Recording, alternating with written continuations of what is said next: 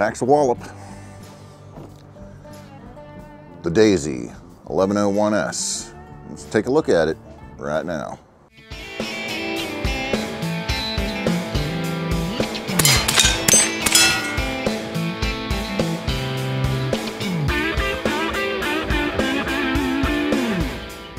What is going on, everyone? Riddick here, and welcome to Off the Shelf Airguns. Today we are going to be taking a look at the Daisy Powerline 1101S. Now this does come in a wood stock as well, but this is the synthetic stock. This is the more affordable version. This version, I mean, it's only going to run you like 70 bucks. Maybe even less, depending. But very affordable break barrel air rifle. Very nice. And the, you know, it is a little hollow, but it's very solid.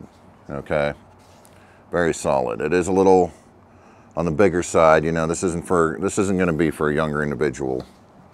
Okay, maybe teen, of course, but yeah, it's not going to be for a younger individual. This is teen to adult for sure on this model. Okay. Now, it does claim up to, much like the name, 1100 FPS with alloy, which we will take a look at eventually. It is a Springer. It is a Springer break barrel. So, when you break it down, your safety is right here. And when you break it down, that safety will engage, so you won't have to pull the safety before you fire, of course.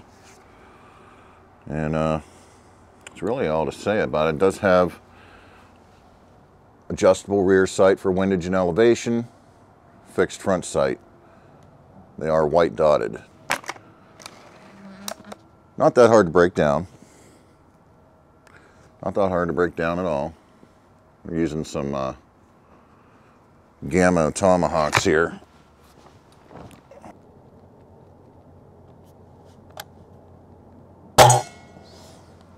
Let's try bottle. On over here. Oh yeah, it's right on the money.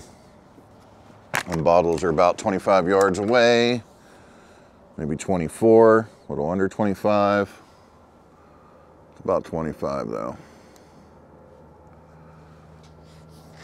Probably like 24 and 0.9, I don't know. How about up close here with the little spinner target? Oh yeah. Pa-ting! No problem at all. Not a problem whatsoever. Let's try that can. I guess I might have hit it, right? I think I hit it. It's got so many holes in it, I don't know. And then finally, we'll do one more. The black diamond. Oh yeah. There it is, the Daisy Powerline 1101S. Very cool. For the price, very cool. Can't go wrong at all with the price. I know I say that a lot, but I'm showing you what I think is of great value in most of these videos. Sometimes, you know, we may come across ones that aren't. We will do the chronograph test in an upcoming video. So, there you go. With that said, catch you all down the road.